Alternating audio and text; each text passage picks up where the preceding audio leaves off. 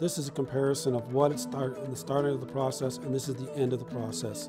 There's literally thousands of burn marks. Art can take many forms, and it's not always the realism of the piece that will draw you in, but for Carver James Hooey, it's that attention to detail and realism that makes his art so impressive as his bird carvings come to life thanks to hours spent in his home studio. It is tedious, you're right. It does take a time, it's a time-consuming process, but it's all part of the look. The more detail that you can put into it, and the more accurate you can make it, the more realistic it looks, it just gives you more satisfaction. With his attention to detail and steady hand burning in feathers to create a natural and realistic look, you may think the Ontario native is a long-time artist, but in fact, it wasn't until he retired to Kelowna 10 years ago that he began to get serious about his art.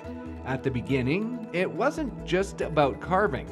After taking classes to advance his skills, he realized the birds would need to be painted once they were complete. It was a skill he wasn't necessarily familiar with after years of working as a machinist in a steel mill.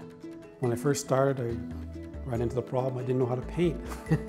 So I had to take lessons, and as far as I'm concerned, the carving is fantastic, I love it, but the painting is the part that I enjoy the most because it brings the bird to life. It's not all hard colors, it's all blended soft colors, and it's built up in layers. They're actually thin washes of acrylic on top of each one so that you enhance the color by building it up. It's not only the markings of the bird that Hooey is focused on, it's everything, right down to the correct placement of the eyes, helping to create a carving that's as lifelike as possible.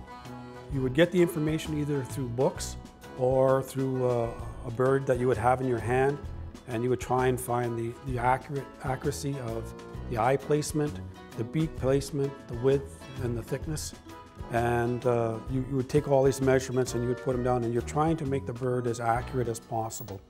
It's trying to keep that high level of accuracy and detail that you're trying to achieve on the birds, both in the texturing and in the painting. Each bird can take roughly 60 to 70 hours to complete, with around 20 of those hours spent at his workbench burning in the feathers.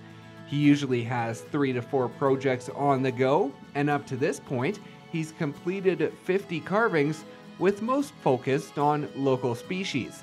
In the new year, he hopes to take on some new and challenging projects. A couple of owls I'd like to get done, and I'd like to do another hawk and maybe even a small eagle, but it'll only be half scale, it wouldn't be the full size scale. But that's down the road a little bit. Although he calls his art a hobby in retirement, it's something he's extremely proud of and looks forward to working on every day. For more information on his carvings, visit his webpage. Reporting for Go Okanagan on Shaw TV, I'm Brendan Osborne in Kelowna.